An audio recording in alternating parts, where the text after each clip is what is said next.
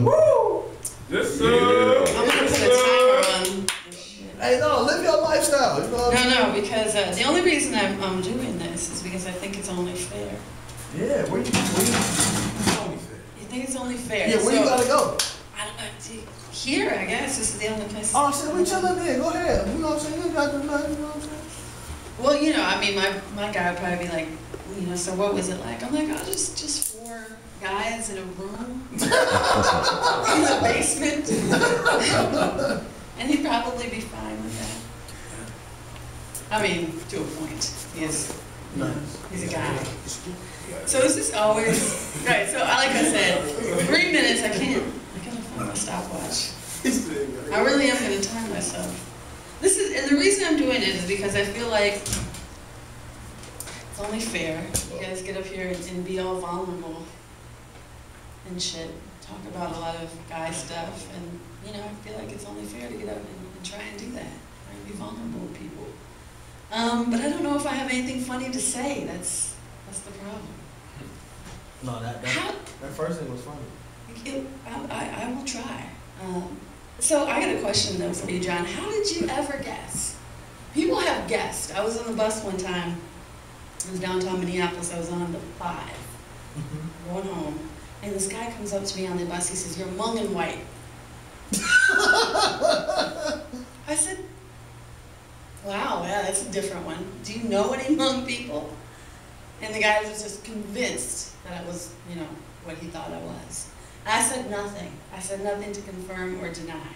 But that happens all the time. People guess what you are when you're racially ambiguous, right?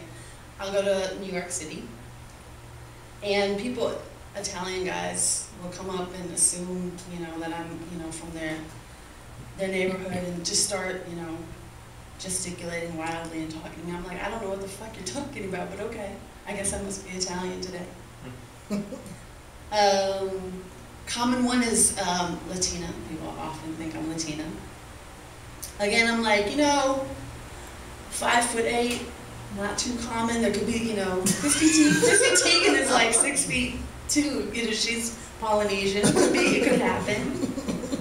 You know, is my 3 minutes up?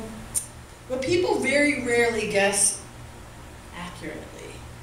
Right? So, John, I gotta ask you, you've been around a lot of Native people? So I'm Choctaw. Okay, from Mississippi. From Mississippi, yeah. So I'm a quarter.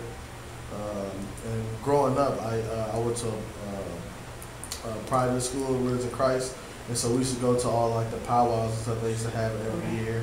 And so like so a lot of natives, they have like a tint to them.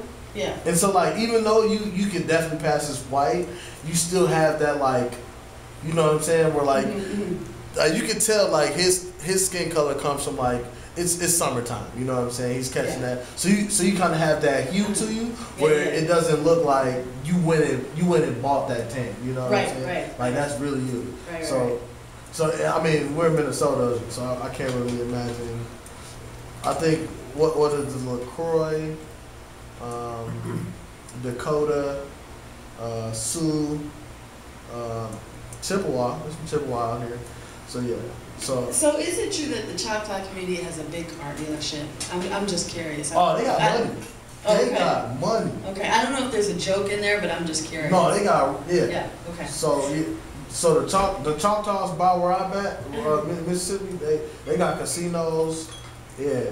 And so, so you got different Choctaws though. You got ones that's like my complexion a little bit, but then you got the ones that's like your complexion that's in like Texas and like what's that next state above Texas? Oklahoma? Yes. Like the Oklahoma, Texas, like that top area where they got money. Okay. Like for sure, we was out there. Okay. And do people? I mean, well, maybe that's a question for another time. I feel like my 3 minutes is up. Nobody ever come and ask me what I mix with. They just be like, he a nigga.